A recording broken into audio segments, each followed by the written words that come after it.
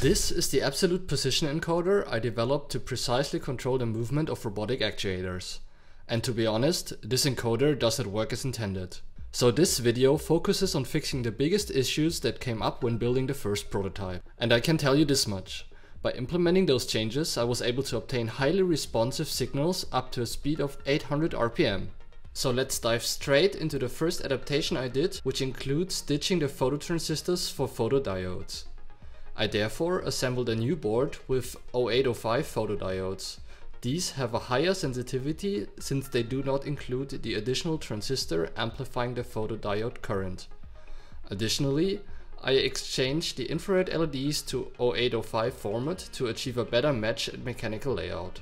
This change was mainly necessary to be able to sense the shading of the infrared light more accurately, since I am now able to operate the photodiode directly with a transimpedance amplifier.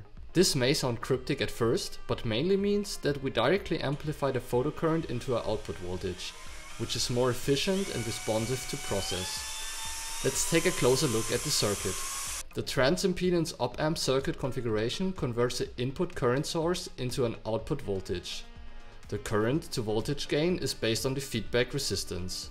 The circuit is able to maintain a constant voltage bias across the input source as the input current changes, which benefits our application. When we now spin the encoder disk at a constant speed, a decent signal is visible on the op-amp outputs. Here the channel for the 7th and 8th bit are measured.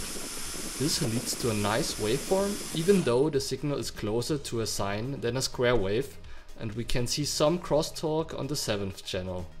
To overcome this, a second operational amplifier will be introduced to post-process the signal and turn it into a digital signal, which is easily readable for a microcontroller. It is configured as a Schmitt trigger, which is a comparator circuit with hysteresis, implemented by applying positive feedback to the non-inverting input of an op-amp. Applying this change, the output signal should have steep edges and range from 0 to 3.3 volts.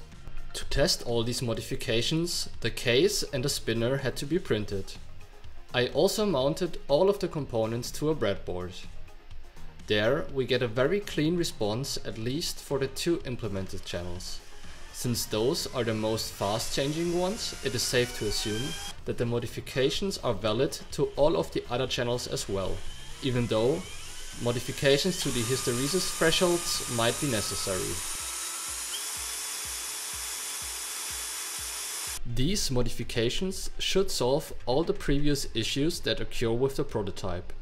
Still, they have one big downside. The receiver, transmitter, as well as the encoder disk have to be redesigned. But this gives us a chance to implement other nice updates as well. We can change the PCB holes to copper patches, since I realized that FR4 only slightly dampens infrared light. Additionally, the encoder pattern can be updated to gray code, as many of you suggested in the comments.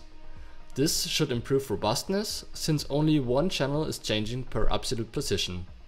Additionally, an extra bit of resolution can be gained without having to increase the number of infrared LED and photodiode pairs. Also, I will be able to account for the mechanical tolerances and therefore design against rubbing of the encoder disk to the electronic components on the PCB. Therefore, stay tuned for the updated design and testing of the modified version.